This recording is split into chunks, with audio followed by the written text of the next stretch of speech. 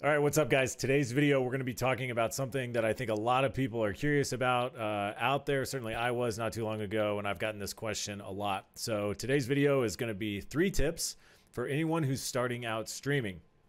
Now, if you're watching this video, there's a good chance you got to this place thinking something very similar to what I thought not too long ago, which is streaming seems like a lot of fun. Might be a way that I could have some fun and earn a little bit of extra income. I'm already playing video games anyways. Why not see if I can stream? Not a bad line of logic. I'll tell you that what many of us experience after a short period of time is some burnout. Man, I really felt like I should be growing faster than this. Doesn't seem like things are adding up. I'm not getting the viewership.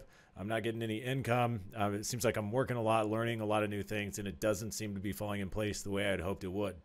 So here's my 3 tips for you, or for anyone who's thinking about streaming or who has just gotten started streaming. Tip number 1, go live. So one of the things that I've run into, and a lot of people run into, certainly I do, is the fear of not being perfect. And I can spend so much time preparing and trying to get it perfect the first time that I never actually do it.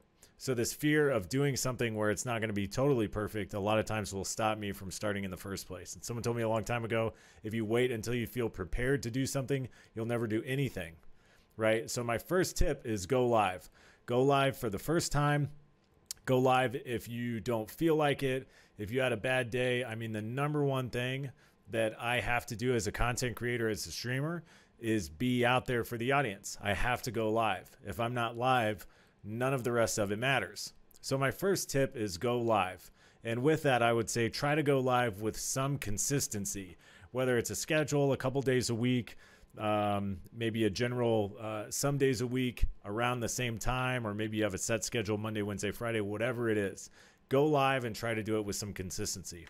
Tip number 2, network. Now, this is something that I always underestimate how much it actually adds to what I'm trying to do. Network with other content creators and other streamers. Why is that important? Well, sometimes we can think, well, if I network with the right person, as a small streamer, if I network with someone who's averaging 100 viewers a stream, 200, 1,000 viewers a stream, then all of his viewers, his or her viewers, are just going to look at me. They're going to go look at who that guy's playing with. I'm going to go follow him, and my numbers are going to go through the roof.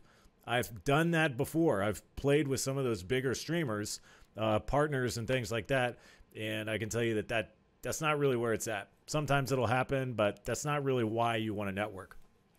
Networking has helped me in a couple big ways. Number 1, getting to know a community, getting to know like-minded people that know about some of the topics that I'm learning about.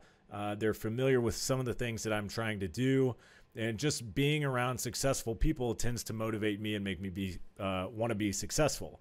The second thing, and really the most important thing for me, is that when I've networked and I've spent time trying to build those relationships, I enjoy what I do way more, way more. I don't know how many of you out there have you start streaming, start playing with some of your buddies from high school or from college. You've always had fun with them in the past, but now that you're trying to stream and sort of do something with some discipline, it seems like it's just not the same. They're not in it for maybe the same reason you are. And what I've appreciated about networking is building consistent relationships with people who are trying to do the exact same thing as me. They're passionate about the games they play, and more importantly, they're passionate about building a great viewer experience for their viewers. And so that's really helpful. So how do you network? How do you create a disciplined habit, or how do you get in the habit of really networking effectively? Well, one of the things that I do that really helps me is pick one day out a week where I say, all right, on this day, I'm going to try to set up and network and play with some people that I've never played with before. If that's your deal, maybe you don't want to start by playing with them. Maybe you just want to have a conversation or get on a call or get in a Discord and talk to them a little bit about where they're at. That's fine. But pick one day a week. Say on this day, I'm going to take time out to network and play with some people that I've never played with before. And for me, that's been a really simple, actionable way that I have improved the relationships and the networking that I've been able to do through streaming and through content creation. Okay, so the last tip that I'm going to talk about today, my third tip, is going to be to watch other content creators. Now, there's a good chance if you're networking effectively, you're going to spend some time doing this anyways. But I've been really surprised by how helpful it is to just sit down, maybe it's 10 or 15 minutes at a time, to watch other content creators who are doing the same thing that you're doing, and maybe even some of them that are about the same size as you. It's great to watch Dr. Lupo and Stone Mountain and Ninja and Shroud and all these people. Sometimes it's hard for me to see what they're doing and how they got there. Whereas if I can watch another streamer who's about the same size as me in terms of whether it's audience or just how long they've been doing it or experience or what, sometimes I can pick up little things that I go, oh, that tool is available to me too, and I never thought to use it that way. Or, wow, he did a really good job. You know, he's only got 5 viewers in his chat, and he's doing a really good job sort of balancing, trying to strike up conversation with them and playing at the same time. So definitely take some time to find some of those streamers who are about the same size as you and watch what they're doing. It's been really helpful for me. So to review the 3 tips, first off, go live. It's important. Everything else falls apart if you don't do that. Most important thing. Second tip, network. It's going to help you and motivate you in ways that you probably are going to be surprised by.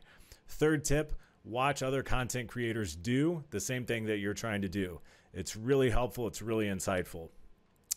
What I want from you guys is let me know where you're at in your streaming career, how long you've been doing it, where you found success, where you're sort of struggling to find success. Put it in the comments below. We've all been there. If you're in this, if you're creating content, if you're streaming, everyone can sort of relate to the struggle. And a lot of times all we need is a little encouragement and a little community to help us continue to grow and do what we love to do. Guys, thanks for stopping by today and checking out the video. If there's anything you'd like to see me cover specifically, be sure to drop it in the comments below. You can always subscribe to my YouTube channel for free, and you can find me gaming on Facebook at fb.gg/armoredpuma17.